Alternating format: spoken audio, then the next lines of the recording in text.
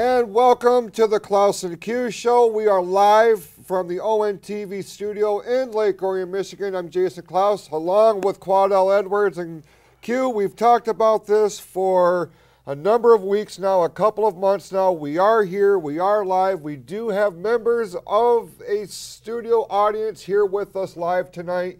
So this is a very, very exciting show. And I'm like, my nerves are on overdrive right now. Yeah, so am I. This is a great experience. We got a great audience here today. We have a great topic today, and we're gonna, just go through the weeds and discuss them, man. Right. You and I, we spend a lot of time trying to figure out what it is that we are going to bring on the air here, because number one, we want to be entertaining. We want people to tune in, because if you're not entertained, why are you tuning in? But we also want to talk about things that's going to resonate with people, you know what I mean? Because I feel like, and I've said this across all of my platforms, like we get so consumed with everything that's happening in the world around us that we lose we lose our focus on the basics of life. The fundamentals of life is what I call them. With that, there's good and bad, right? I mean, because you cannot have a good day if you don't have bad days. You have to have that compare and contrast. And tonight we're going to tackle a topic that does, in fact, if you are a human being and you are breathing air and you've got blood running through your veins, this is something that at one point or another you have already, or you will at some point encounter some sort of tragedy, right? Yes. Now, generally, we try to keep things a little bit more upbeat, but at the same time, like, there's a lot of things happening in the world around us right now. There's a lot of people that are going through a number of different, situations and scenarios that can be conjured up as nothing short of tragic. Right. I hate to put salt in the wound, but I mean, you are one of those people, you and your wife, who is here with us in the studio tonight. Front row. Yeah, not to call you out or anything, but you guys are in the midst of recovering from a tragic situation. You guys lost your home, you lost your possessions. The important thing is that everybody is healthy, everybody is safe. That's obviously the bottom line here. Yep. So this resonates with you on that level. Yep. Because there are so many layers of tragedy, so many different versions of it, so many different scenarios that can be conjured up as tragic. Now, with that being said, and I know that you'll agree with me on this, it's all based on an individual, because what I think is a tragic situation may not resonate with somebody else to be a tragic situation, and vice versa. So, something that they may be going through, I'm like, in the grand scheme of things, and I don't say this out loud because I don't want them to think I'm, kind of poo-pooing on their feelings or their emotions, because I certainly don't want to do that. But at the same time, in the grand scheme of things, like, whether or not they have the right kind of spaghetti sauce at the Meijer is not that big of a deal, right? I don't think it is. I mean, because people get bent out of shape about this. Right, yeah. And I view it as, a tragic situation is something that's personal. So it's something that you're going through, and people on the outside might not have that same understanding of what you're going through, because it's not personal to them. You might have, family members or people that's close to you that might be able to share a little bit of that situation, but really nobody's going to feel it more than the person actually going through that tragedy. And for those who've been following my story, I was in a house fire just over a month ago, and we lost everything. We actually went into the unit last week and viewed the damages. Everything is gone. Everything is gone. Now, I see it as, some people see the glass half full or the glass half empty. I see the glass as refillable. So, I mean, I know everything can be replaced, everything can be replenished. The key is, how do you react to those tragedies? Now, I can see things and just see the whole situation, I can be depressed, I can be down with it, and just say, you know, there's nothing good with life right now. I mean, people kill themselves over tragedy. Yeah. So it's really how you react to it. Now, I see it in a different way. I looked at everything that I went through. I said, okay, well, my wife is healthy. My kids are healthy. I was asleep during the fire upstairs, and I made it out, and I'm healthy. So, I mean, I can look at it as the material stuff and just be down and out. But I'm looking at what I do have. I still have my family. We still have one another, and we're still together. We might be living in a hotel right now, but we're taken care of. So, you know, it's really how you react to those tragedies. You know, that's one thing, and we talked about this last month when we came on the air. I think it was like the first thing that we talked about when we came on the air for that episode. And like I said then, and I'll say it again, like we watched the news clip, you know, and you were interviewed by the news, you know, outlet that was covering the story. I gave them some ratings.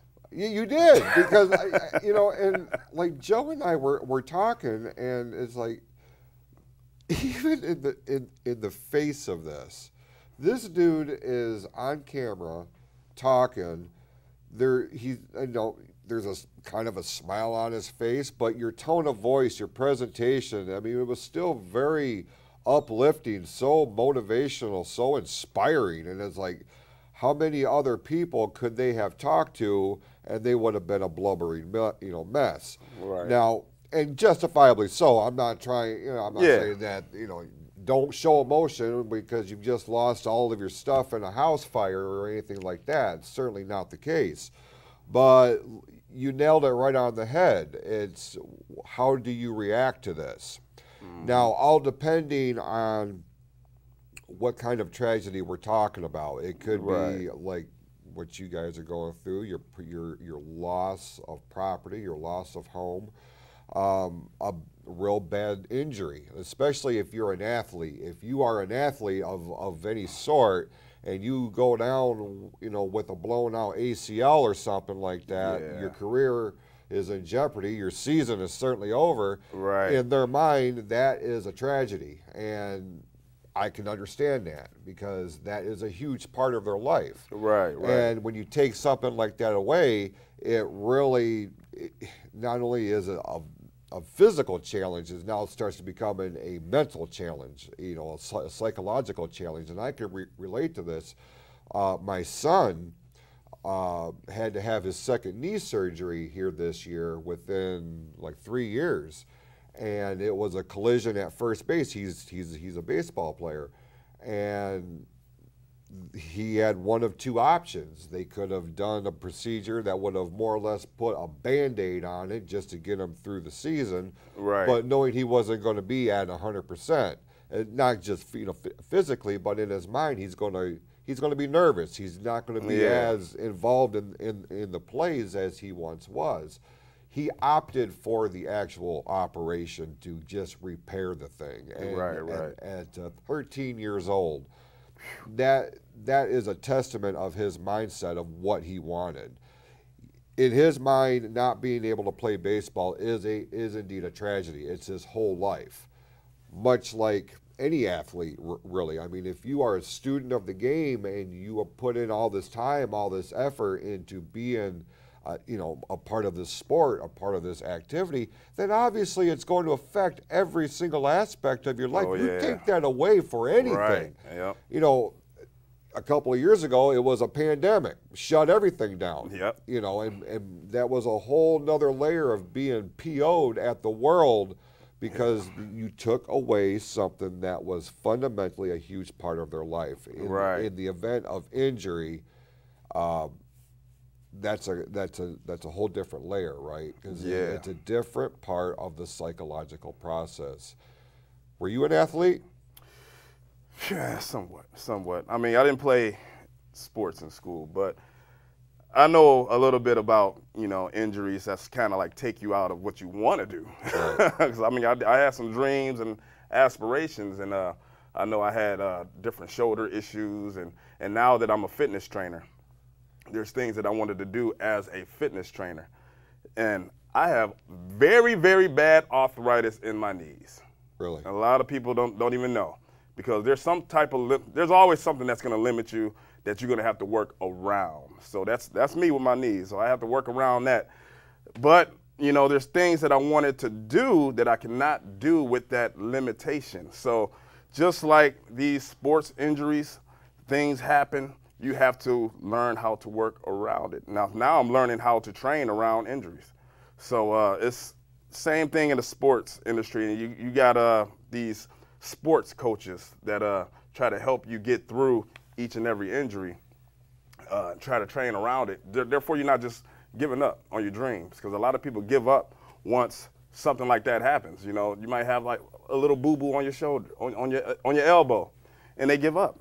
A lot of people give up from the first hurdle, pretty much. So we have to, you know, just keep moving forward, you know, because every hurdle is not going to be that stopping point. It don't have to be that stopping point.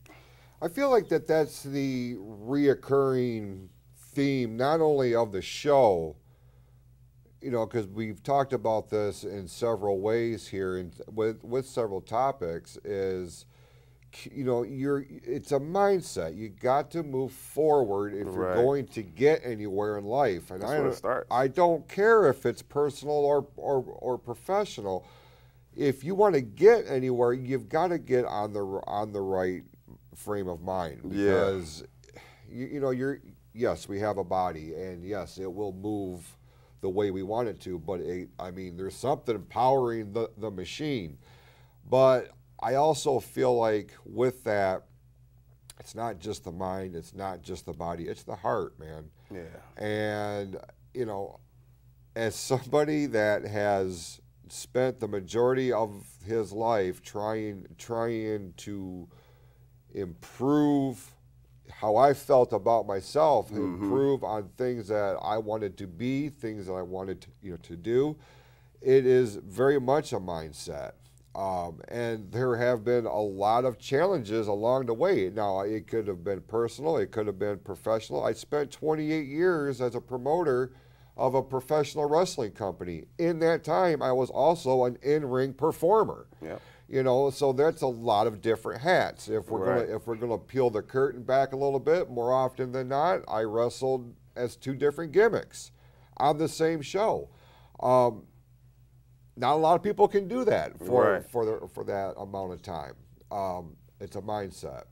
Just like every other thing, any other level of growth or success or anything along those lines, if you are not in the right frame of mind, I'm starting to get heated about this because I can tell where this conversation is heading. If you are not in the right frame of mind, you're not going to be who you want to be. You're not going to be where you want to be, and it's got to start with the right mindset. I need to let you talk for a second, because I can tell where this conversation is heading, and it's going to get interesting. Well, you know, we go left field sometimes, but it's all right. But you're right, man. It starts with the mind. I mean, the mind, that's the government of your body. I mean, without your mind, you're a vegetable. Without your mind, you can't do anything. So, therefore, dedication to whatever your dreams are comes from the mind. It's a mental state, and you have to be intentional with it. You know, and that it all goes back to the mind. So even like when stuff happens, tragedies happen. I mean, you have to expect and be ready for when things happen, and preparation is very important, and that's part of the mind. I mean, it all starts with that thought. You have to be intentional with being prepared for when things do happen, and because you're not gonna make it if you're not prepared. Right. That's when people want to give up, because they're not prepared for when the tragedy happens. I mean, I'm expecting stuff to still happen, but I know that I'm strong enough to get through it. So that's where we have to be in life, and that's how I can handle each and everything. I mean, I didn't expect my house to catch on fire. I mean, I didn't expect that, but I did have insurance. Right. Just in case, right? I had insurance. So that's important. You have to be prepared for every situation in life. It starts with the mind, man. You're right. Right. And along those lines, it's not as people try to overcome different tragedies, not only does it come down to having the as best of a mindset as you can possibly have when you're trying to navigate through all of this. It's also your surroundings. Yeah. It's also the people that you have around you during these times. Right, right. This kind of opportunity, this kind of scenario makes or breaks an individual who's already going through something. Right. You know what I mean? Whether it's some sort of loss, it's some sort, in their minds, some sort of tragedy. When we are in the midst of something like that, like, I don't know about you, but I'm pretty selective about who I want around me. Yeah. Like, I have a pretty intact inner circle, and if you are not within, if you're not one within that circle, you're not getting anywhere near the most personal part of me. Right. And when we are faced with tragedy, whether we want to or not, like, we are exposed, you know, from, as somebody that has spent the majority of his life kind of keeping emotions and my inner feelings on lockdown because it had been used, you know, pretty viciously against me previously. So, I mean, that's a whole different sidebar. Yeah. But, like, a lot of it is that support system that you have around yourself. Right, you need people, number one, that you can trust. You need people that you respect, that you genuinely like as a person, not what they can bring to the table for you, but them as an individual. Those are, you know, I find those are the most meaningful of you know, friendships and relationships and things of this nature. You need people that are going to support you because they want to support you, not because they're expecting something in return. Right. Yeah. That's an unspoken thing. If it's a real relationship, if it's a real friendship, it's an unspoken thing that this gets repaid when the time comes. You don't have to verbalize that, because when you verbalize that, you have now compromised the state, really, in my opinion, of the relationship itself. That's one less thing that you really need to be thinking about when you are already in the midst of all of this other ill feelings and less than awesome situations that you're a part of, right? Absolutely. Like I always say that my circle is so small that it looks like a dot.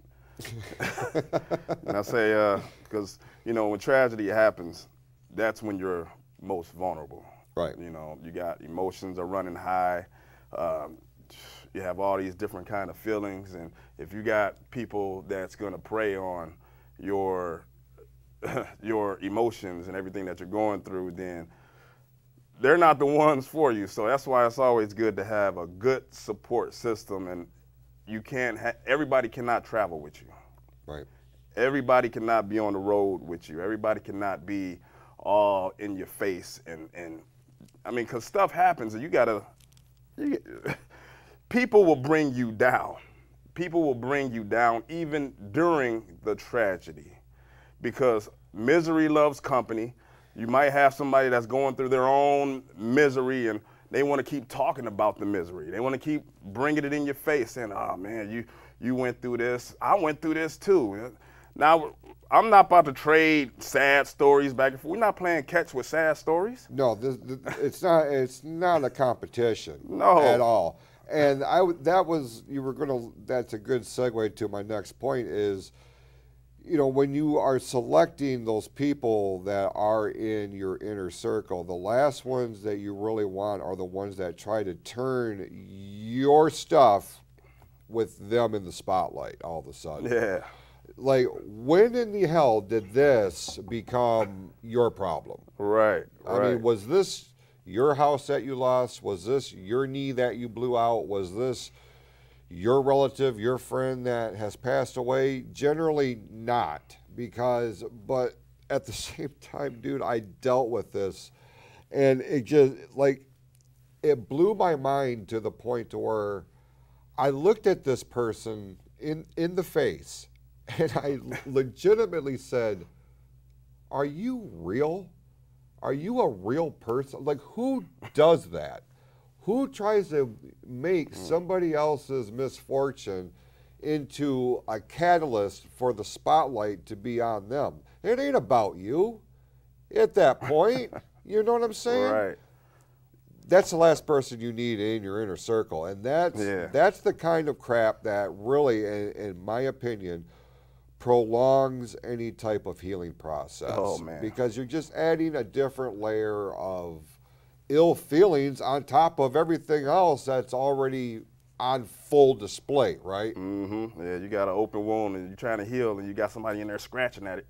It's not going to heal correctly. Or dumping, a thing of salt. Yeah, it's not going to feel good.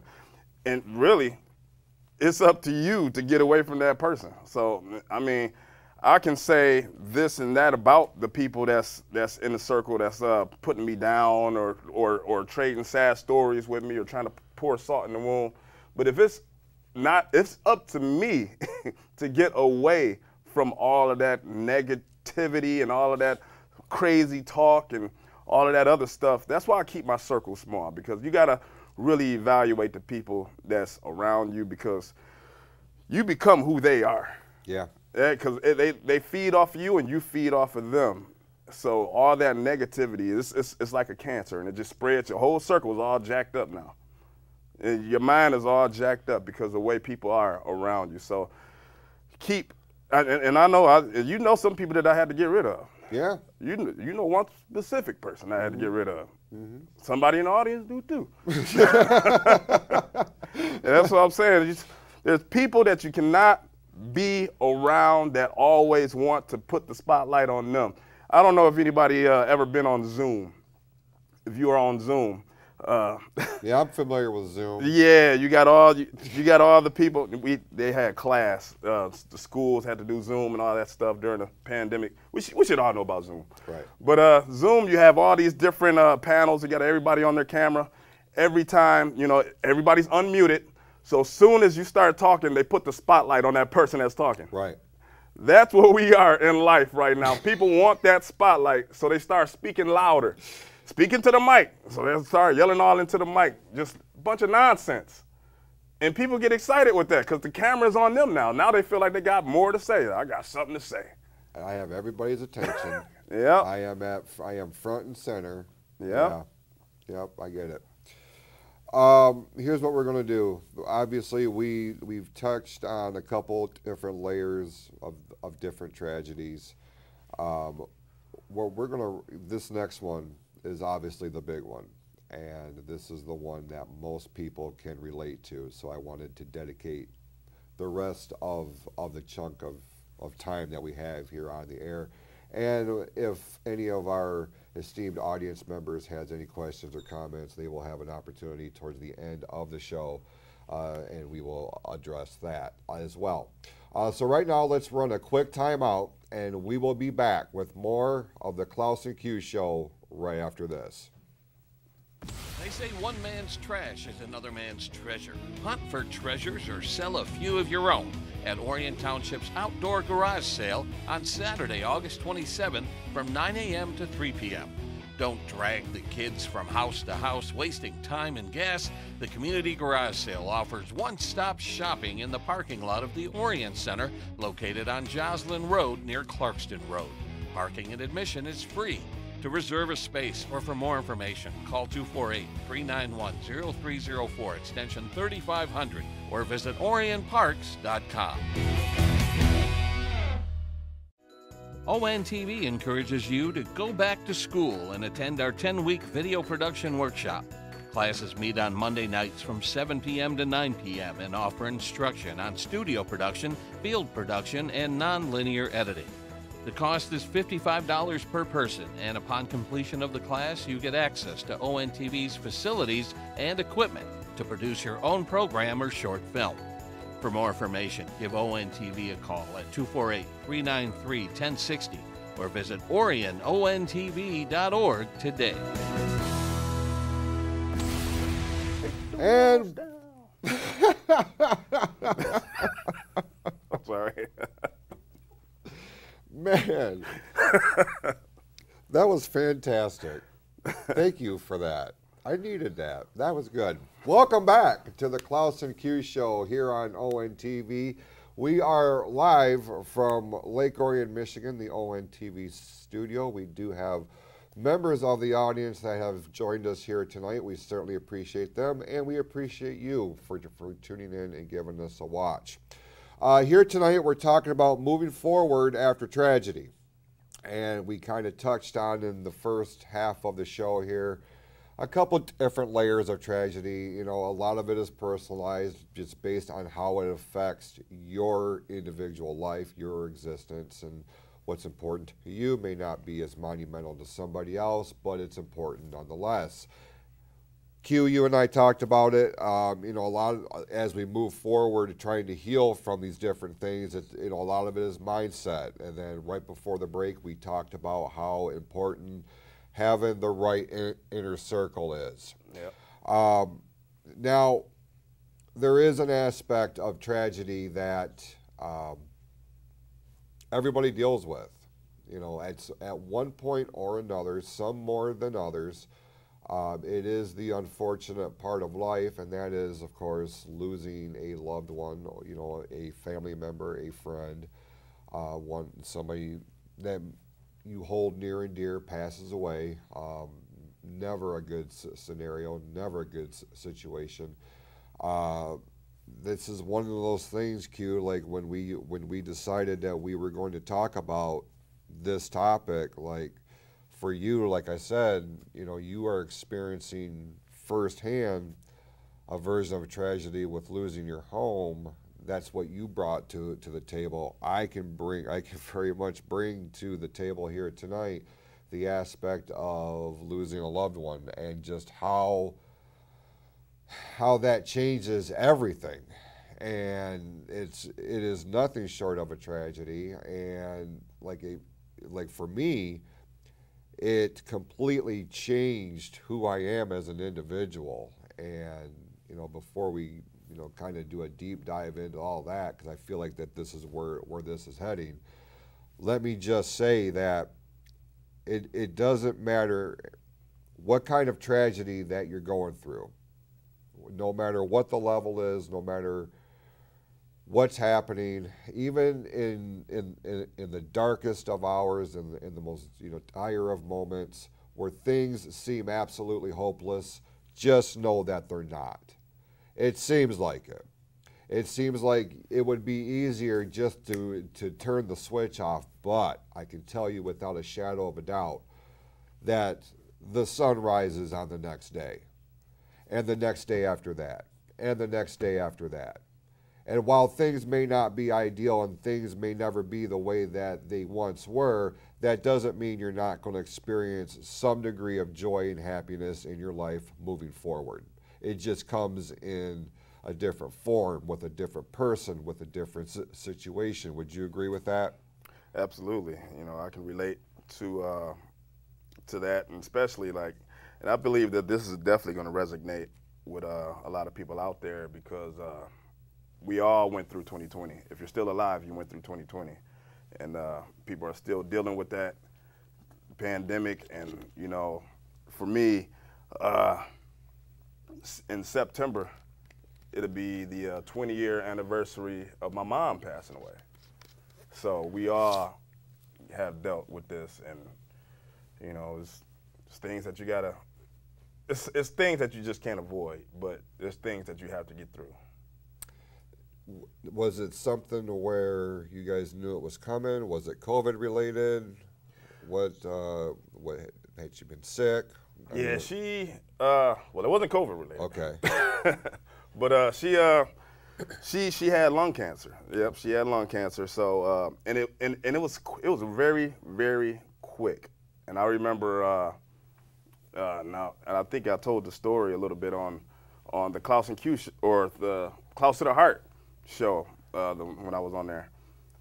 She had a pain, and this is how quick things just went sideways. Like, she had a pain in her shoulder.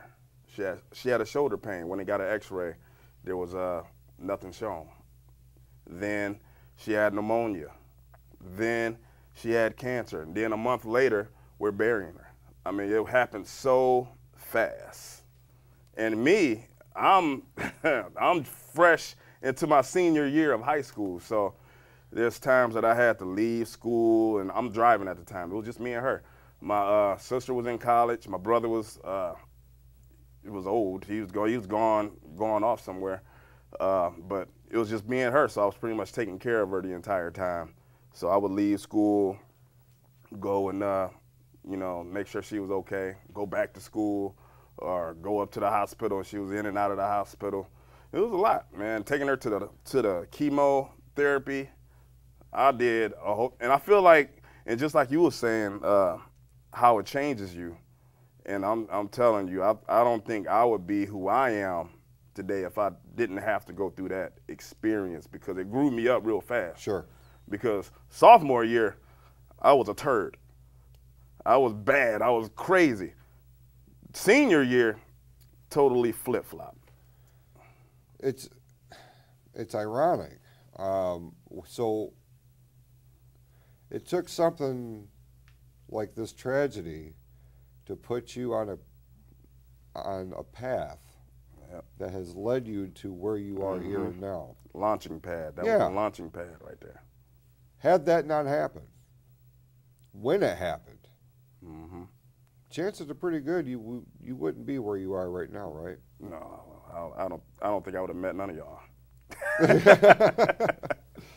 I mean, like life in general. Yeah. I mean, tragedy has a way of shifting things, you know, and I believe that was like the shift in my life in 2002, right there in September when, you know, I'm holding her lifeless body. I was holding her lifeless body and trying to keep composure. I kept composure, and I was actually the one keeping the family together. I was calming people down. At that point in time, I felt the growth. You know, I felt like, you know, I got to do something to really keep her legacy going. I got to do something to keep the family legacy going, because tragedy can either break the whole family down or it can build it up even better because you have a foundation. And a pretty strong one too. Like as you're laying this out, I'm running through my head a variety of different parallels here in terms of trying to keep everything together, you know, when everything really in reality just wants to fall apart. Right. You know, it comes down to one or two or three people to really hold everything together at that point. A lot of times it comes down to one, right? Right. I get this wholeheartedly. You know, in a span of less than a handful of years, like we lost my mom, and like she had been sick for a while, but the downfall that led to everything ultimately happening was very quick. Like to the point to where I was like, it took me off guard, because I was getting to a point to where I was trying to prepare myself for when that day was coming. Right, yeah. You can have all the preparations in the world and think that you have it all figured out. I'm an overthinker, so self-admittedly, almost to a fault. Like I try to prepare for everything. I try to think of everything. I try to think of every scenario, every feeling, every emotion. It doesn't matter. I can relate to that. When it happens, it will conjure up different feelings inside of you that you didn't even know existed. Yeah. Practice is not the same as the real game. right, for sure.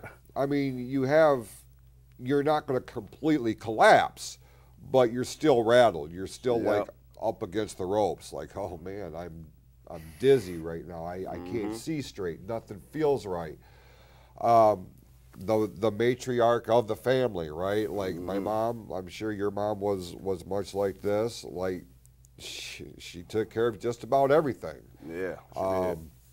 And when she passed, like she spent 40 plus years taking care of my dad and taking care of my brother and taking care of me. I was a lot more kind of independent. you know, at that point. But like, she took care of everything, man. And I remember making or acknowledging the situation to where this falls on me now. Mm-hmm. Like, my brother is a mess. My dad is broken.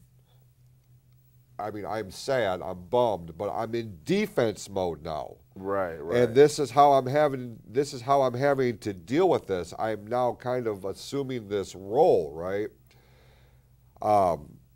So I made sure that we tried to do as much of the traditional things, and we've talked about this on previous shows, making her, you know, the dinner that she would make for the holidays and things of this nature, just, you know, to make things as somewhat normal as I possibly could. Right. In a very unnormal situation. I'm not telling you anything, obviously. But you want to talk about change. Like, I'm still very much dealing with the ramifications of, in my world, in my life, is the greatest tragedy of them all. And that was, you know, losing my brother in, ironically enough, 2020. There are days, Q, I wake up and I still don't think it's real. Yeah. The other day, I kid you not, I can show you my call log. I picked up my phone, like, I woke up and I picked up my phone because I had a thought, and it was baseball related. And I picked up my phone and I still have my brother's number in here. I hit my brother's number. Like I was calling him. And like, that hasn't happened in a while. Mm-hmm. But it did. And I'm just like, damn, you know? Like, right. It is this. A lot of people who lose somebody on that level, they will allow that to completely break them and drive them into an early grave. Yeah. At the time when I heard things like this, I didn't understand that mentality, you know? Right. It's one of those things where you're just like, what goes into a person's mind where they think that it's a better option to just not be here, not deal with it, to just turn the lights off. Right. Yeah. I understood that.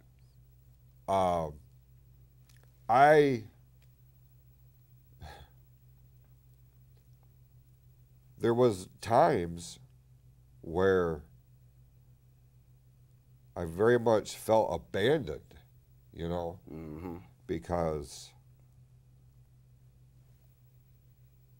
not only was I supposed to carry the load, like, again, I found myself in a situation where I had to hold people together. Right. My sister-in-law was destroyed. My dad, just a couple of years after losing his wife, you know, he's lost his son. That's heavy. This is something that changed me fundamentally as a person, and it has set me on a course that I knew was going to create a great deal of controversy. It was going to shift people's opinion of me in the way that I moved forward in the wake of tragedy.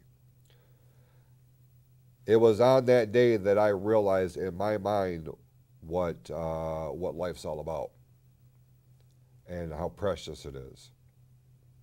And that even when things feel as broken and as empty and as heartbreaking as it can and oftentimes is,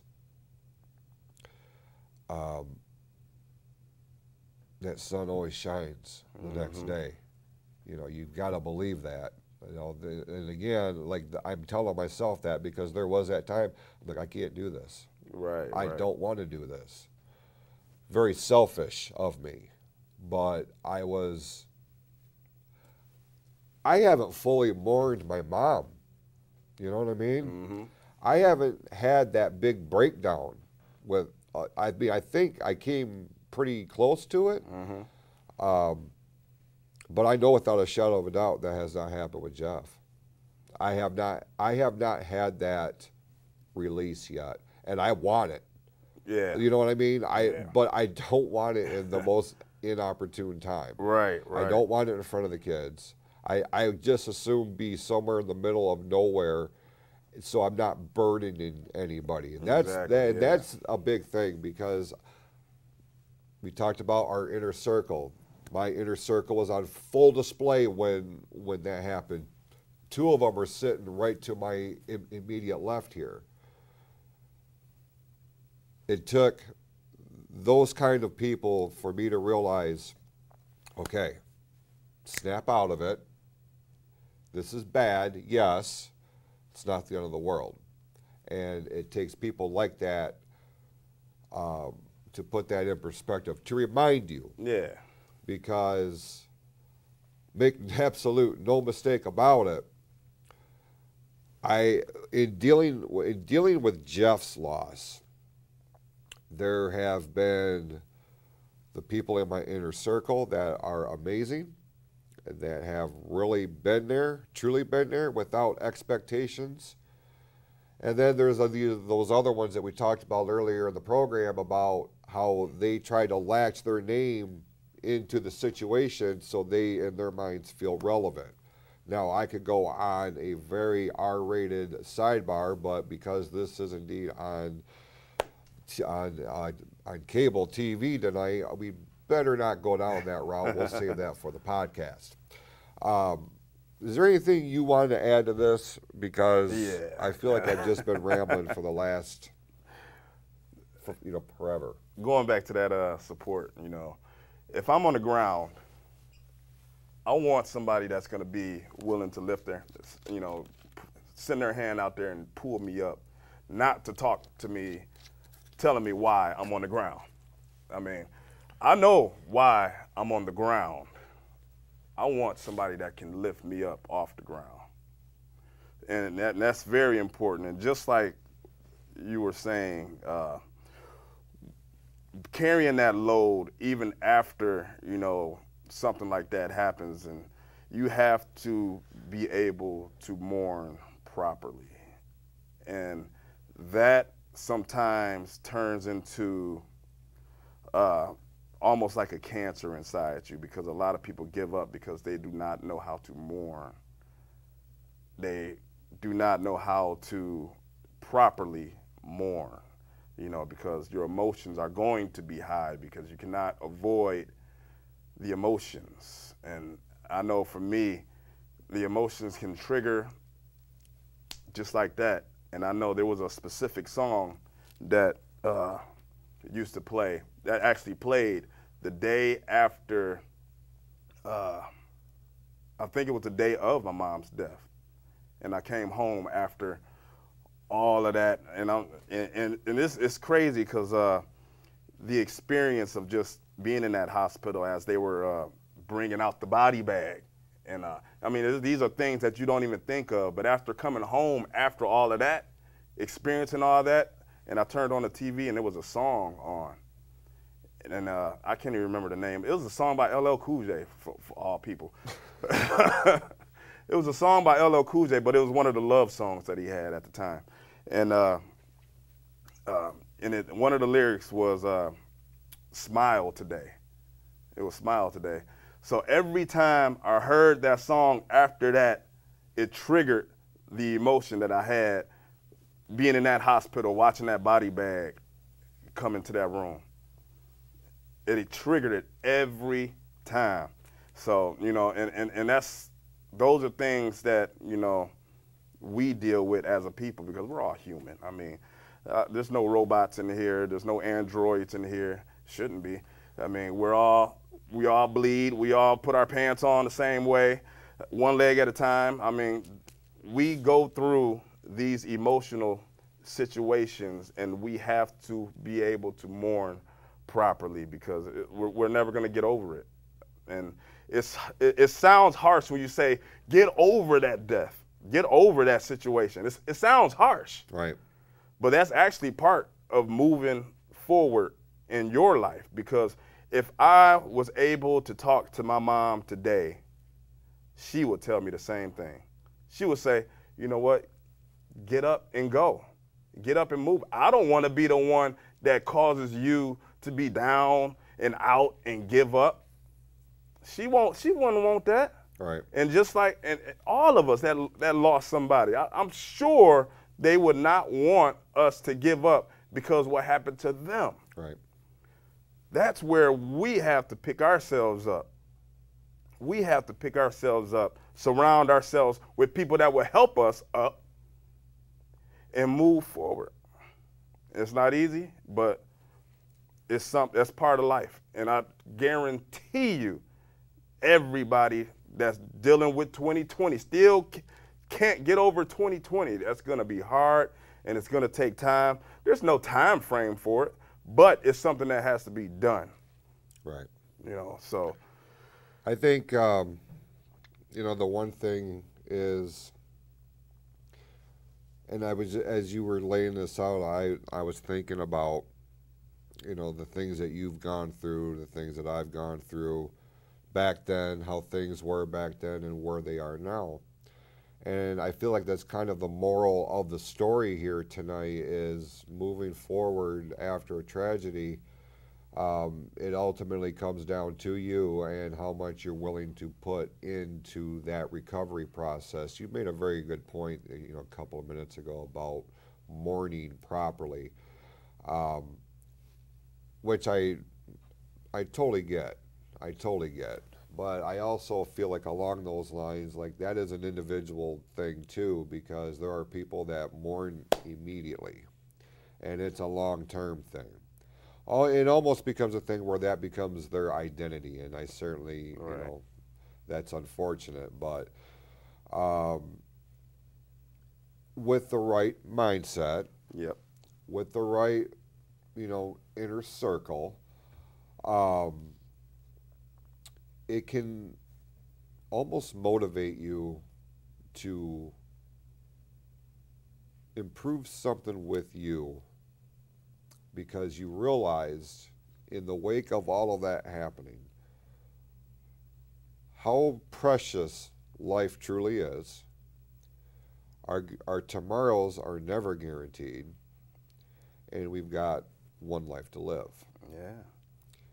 And what are you going to do with that life? Who do you want to be in this life? Yep. What do you want to be in this life? Now, I can tell you, and anybody that's followed my story, as controversial as it is at times, that's on you. I don't really care. I'm not the same person now that I was 2 years ago. I have totally reshifted or refocused my entire existence. Mm-hmm. But I feel like it's something that, well, number one, was long overdue, and number two, had to happen because I've got one life to live. Yeah. And it was, you talked about describing the scene of the body bag thing. Like, I have a similar visual. Your situation in that environment, mine completely different. The venues were even different. You were at a hospital. I was in my brother's living room. So, like you described that, how that unfolded. I have one that's burned in my brain, and I've only gone into great detail about what I saw, how I felt about it with one other individual, because it's on that deep level, you know. Yep. But you can get past, you can overcome, you can rebound. It's not going to be perfect. It's not going to be the way that it once was. It just isn't. But that doesn't mean it has to be the forever stamp of how you live your life. Yes, it is an unfortunate chapter of your life, but it doesn't have to be the whole story. Right. Yeah, I agree. And then also remember, you have people connected to you, and especially now that we're in a public setting, you know, so there's people that's probably watching us and saying, you know, I want to be like them. I want to be, you know, kind of kind of follow their example on things. So, and even on a personal level, for me, I have 5 kids at home. And imagine if I don't get through the tragedy. What you don't get through affects the people that's following you. Right. Because they're watching you. So we have people watching us right now. If I don't make it through, then they're like, well, if he can't make it, how am I going to make it? Right. You know, and that's how my kids look at me. Because your kid, being a dad, I'm super dad. I don't know if anybody else wearing that super dad cape. But I wear my super dad cape every day. Every day. I'm a proud super dad. My 9-year-old, he calls me super dad. He calls me super dad. So you got people watching you, you have your kids watching you, you have a following. So that's why your success, you're helping the next generation. You're helping other people that way. We do have a podium set up here in the studio.